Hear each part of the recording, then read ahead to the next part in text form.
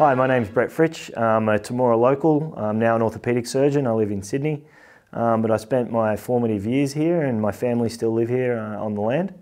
We spend a lot of time here with my family, my two kids, my wife. Very fond of Temora and spend as much time here as I can. I had a fantastic childhood. I had the best of both worlds in that I lived on a farm, so mum and dad are farmers.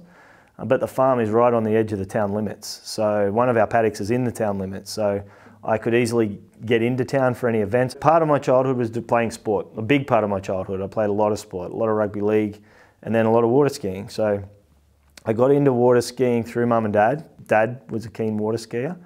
Past my 18th birthday, I was a first year medical student at the time.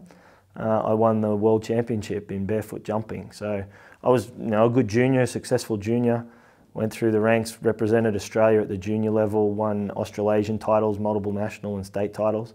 It was a really rapid transition from being a good junior to world class in that event, and I was fortunate enough to make it into the senior team for that particular Worlds and had a very good day on the right day and won the world championship. Finished my medical degree with first class honours and then was an intern at Royal Prince Alfred Hospital. And from there it's a matter of transitioning into the type of medicine you want to do. I wanted to be an orthopaedic surgeon, one of the youngest surgeons to get through that program and get finished.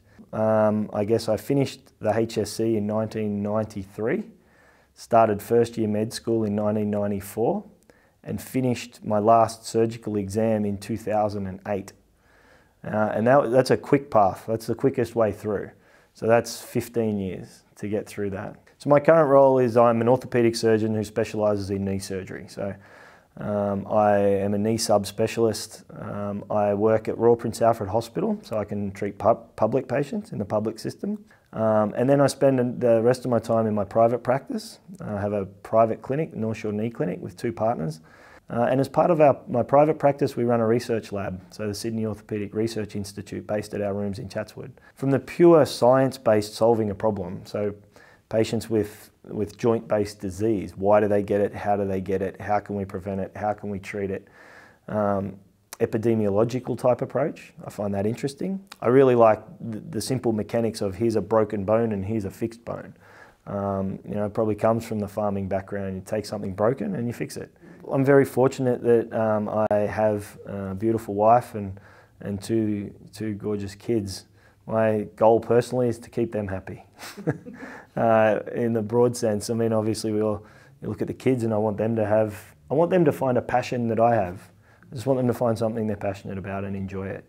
There are things you can control and things you can't control. The things I can control is how prepared I am from a skill set point of view, things I've learnt to do and it constantly improve so that when opportunities come along you can take advantage of them.